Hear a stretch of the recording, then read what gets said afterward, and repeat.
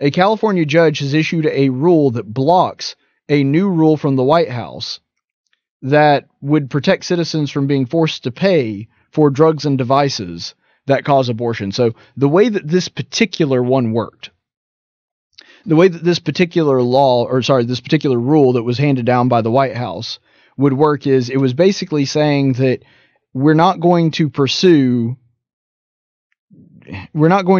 people that are not in compliance with the Obamacare mandate, even though I still think it's weird that they're even doing this, because you have to also keep in mind that the Little Sisters of the Poor made essentially the same argument and they won their Supreme Court case. So I'm a little confused on why this is even still an issue. Maybe there's somebody that's an attorney that's more well-versed in this stuff than I am that will call in 860-1440 and will be able to explain why this is even an issue or how this even came up in court after SCOTUS already ruled on it once and ruled in the favor of the Little Sisters of the Poor in favor of the Christians. And I believe so on Hobby Lobby as well, if I'm not mistaken. Maybe those were circuit court opinions and it only affects a certain circuit. I don't really know. But anyway, the reason that I bring that up and I say all that to say that the California judge has issued this new rule that would remove those protections. So Christians, presumably, that disagree with abortion would now, under this particular ruling, if it were to go into effect, that they would have to pay for abortion pills or abortion devices and cover it through insurance. So if you're a Christian and you own a business and you provide health care, you're no longer allowed to say, oh, okay, I'll pay for their health care, but I'm not going to pay for their abortion contraceptives. First of all, I don't understand why insurance would cover contraceptives anyway when you're talking about a healthcare plan, because it is an elective thing. I mean, don't get me wrong, I understand that birth control does certain things that aren't even necessarily related to birth. For example, for some women, it helps clear up their skin, regulate their hormones. I get that it does that, but I'm just talking about it's still an elective thing. Nobody's going to die or get sick if you don't have birth control. Or if that were the case, you would think that your doctor would need to prescribe it to you in a different way. But when it comes to this, the insurance ought not have to pay for abortion medication.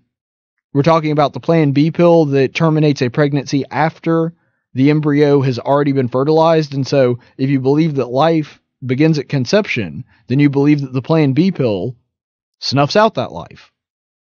That life is ended by this medication.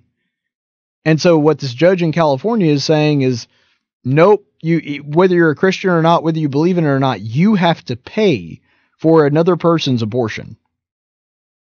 It's just absolutely horrific the way this country has gone mad with their dedication to killing children. So, as bad as this decision is, and it is, I think what's actually worse is the rationale behind it. Because the verdict, of course, matters. But how you get to that verdict also matters, especially when you're talking about the law. So this is an excerpt from a article I read on Life News. California Attorney General Xavier Becerra argued in the U.S. District Court for the Northern District of California that a regulation issued by the U.S. Department of Health and Human Services would prevent an insufficient number of California women from conceiving and giving birth to children. In California's view, he argued, the problem is not that the federal government, under Obama's regulation, was forcing Christians to act against their faith and actions resulted in the destruction of innocent life. The problem is that under President Trump's regulation, more babies might be conceived and born in California, and thus the state would be forced to pay for them. All right, first of all, well, maybe this is a reason that you don't have a massive welfare state like you do in the state of California. Maybe this is part of the reason that you don't offer free crap to people when they have children, because if you're incentivizing births, especially births out of wedlock, you shouldn't be surprised when you subsidize that more people jump onto that system. And so if you really want to limit the people that you are forced to pay for based on your own laws, the solution to that is cutting back the welfare state, not killing more children. Anyway, he continues on, and this is A.G. Becerra in his own words. In California, 48% of all pregnancies were unintended in 2010. Of those unplanned pregnancies that resulted in births, 64.3% were publicly funded, costing California $89.3 million in unintended pregnancies. So his logic here is the reason we have to force Christians to pay for abortion pills and abortion devices against their will is that babies are just too darn expensive for the state of California. That the state has to pay for so many of them, and because of that, we've got to kill more children. Well, if that's the logic that we're using, why don't we just off everybody in an orphanage? Seriously. If that is your reason, you're saying, look, they're just too darn expensive, we can't afford them, so because of that, you know what we need to do? We need to put all the orphans in our state in gas chambers, because it's costing the state just an awful lot of money to keep them afloat. And by the way, you know how we'll actually fund that? We'll get the local church to sponsor the gas chamber we're putting these orphans into and gassing them to death. You've got to be outside your ever-loving mind.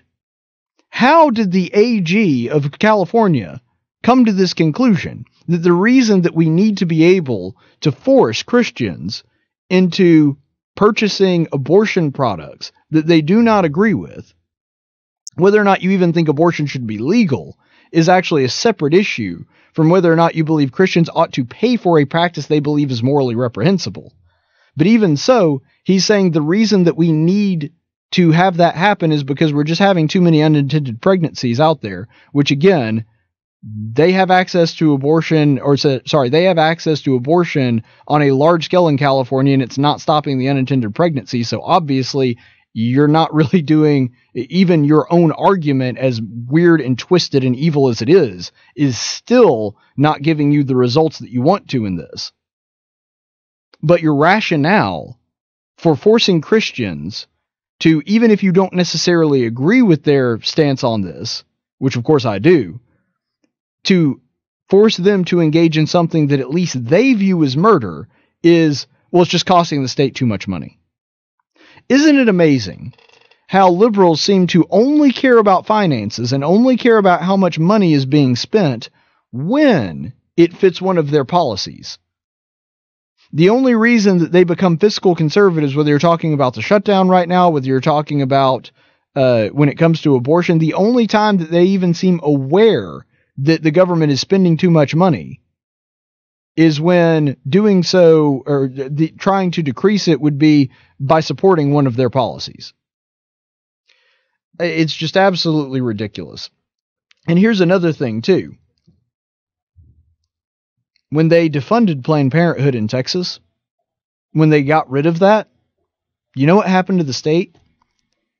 Not only did abortions drop by over 4%, but unintended pregnancies also dropped by 4%. See, that was the opposite of what all the liberals in the state were crying about when they decided to defund it. They said that what's going to happen is you're going to see single births and teen births skyrocket because they have nowhere to go get an abortion. No, actually the opposite happened.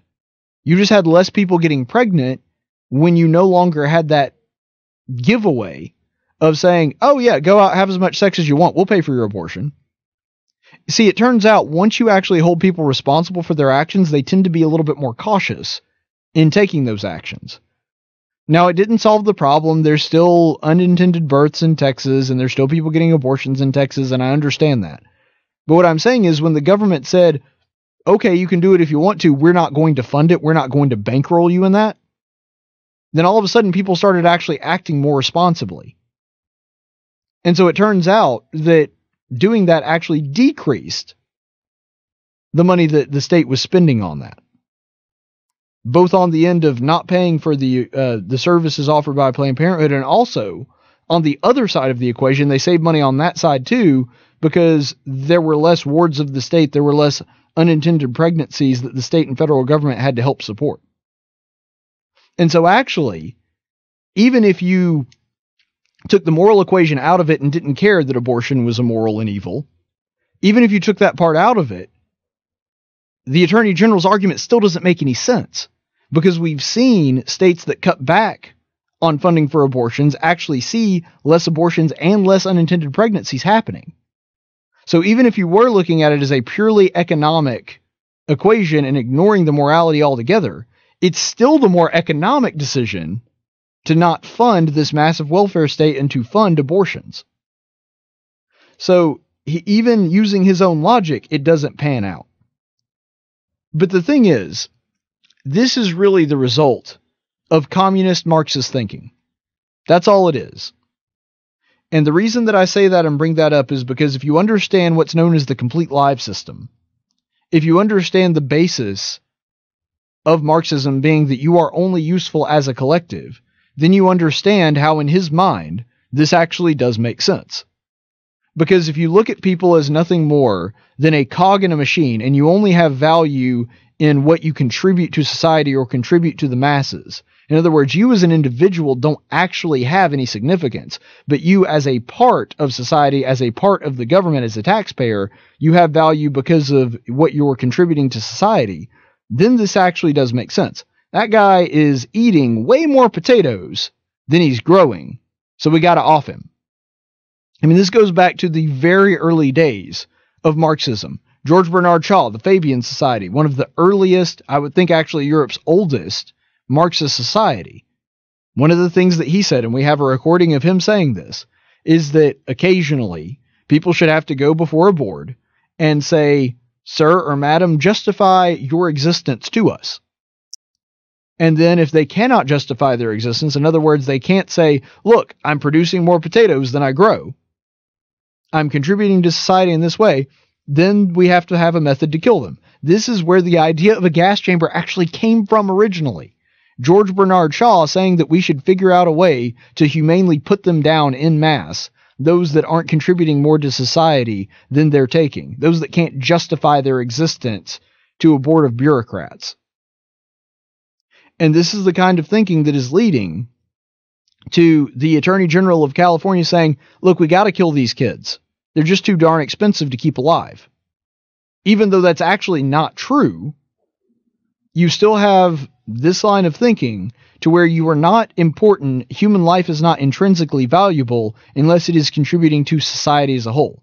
You're not important as an individual. You're only important as what you can contribute to the masses.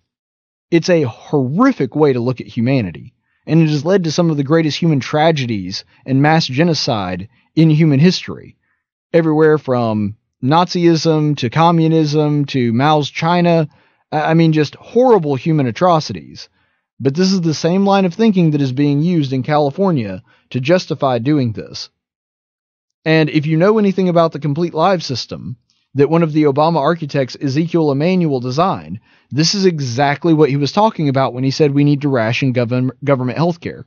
Because he said that his goal was a single-payer system that revolved around the complete live system. And what the complete live system is, and you can look all this up, double-check me, do your own homework, is he's basically saying that you have to make an evaluation of how valuable that person is going to be to society.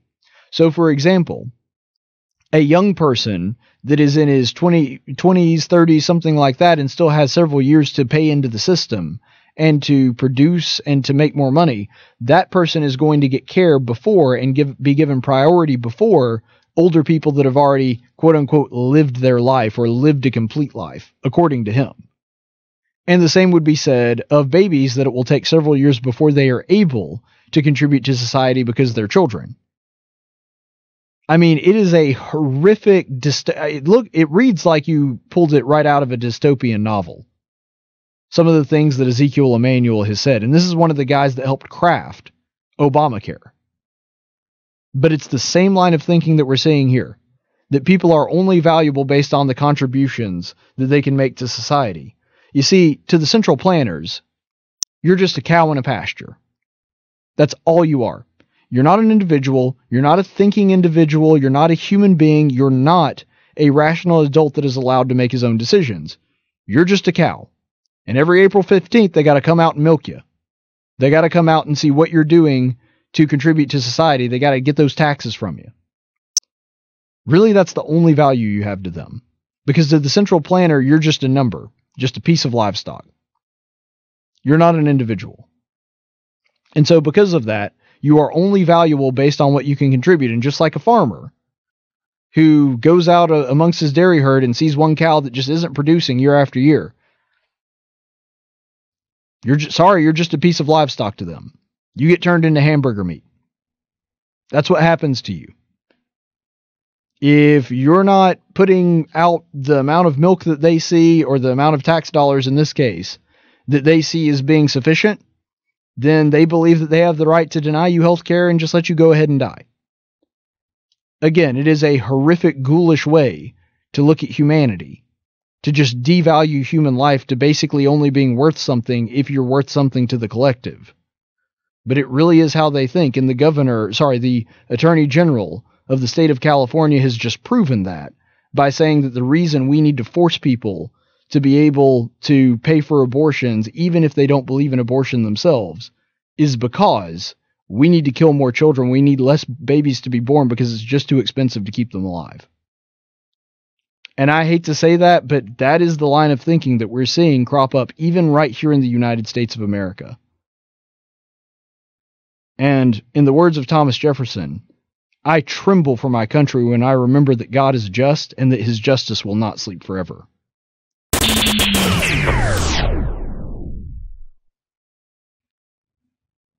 You know, you really should like this video and subscribe to the Tactics YouTube channel.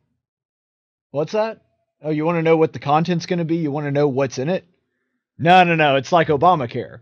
So you got to subscribe to find out what's in it.